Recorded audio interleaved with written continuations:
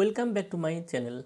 In this tutorial we are going to learn how to install and configure Git on Windows operating system. So let's get started. At first open your favorite web browser and browse this URL. Then download the latest version of Git for Windows operating system. Click here to download the latest 64-bit version of Git for Windows. It may take a while for downloading Git installer. Once the download is complete, navigate to the Downloads folder and open this installer. If you asked a question from user account control, do you want to allow this app to make changes to your device? Select yes. Now follow the setup wizard prompts to install Git. You can use the default settings for most options. Click on next, then click on next. Now select the components that you want to install or clear the components that you don't want to install. I am going to check this box to create a desktop shortcut icon. Click on next. Now choose the default editor used by Git from this drop-down list. Click on next,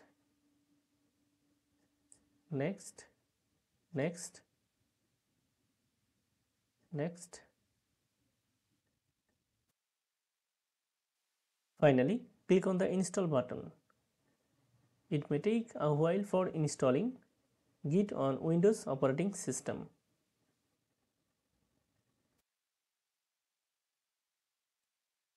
Let's verify the installation. Open command prompt and write this command git version. You should see the installed version of Git look like this. Okay. Now I am going to configure Git. Open command prompt or git bash. I am going to open git bash.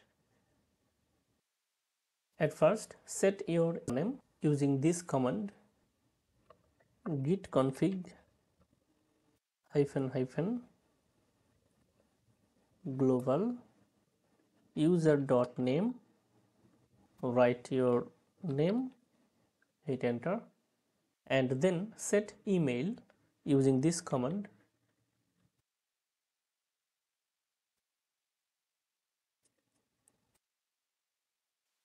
my case. Okay, hit enter. Now I am going to create a new directory.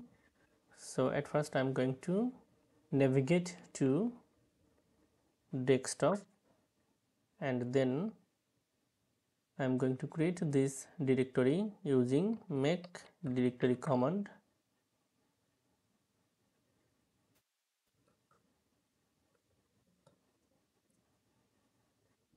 Now navigate to this newly created directory.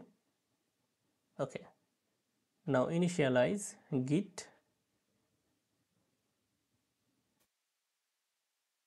using this command. Okay.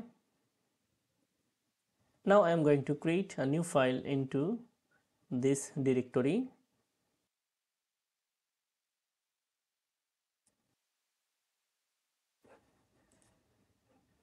Okay. Now I am going to create a Git repository on my GitHub account.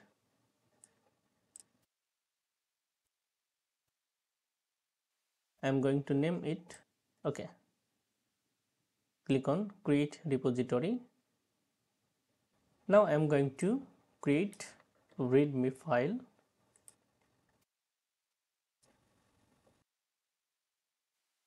And then I am going to add these two files into my repository using this command git add dot hit enter. You can add readme.md file separately and then use this command. Okay, now I am going to create my first commit. Git commit, write here commit, first commit, hit enter, first commit -m space. Okay, now I'm going to define the branch and then I'm going to add the remote origin.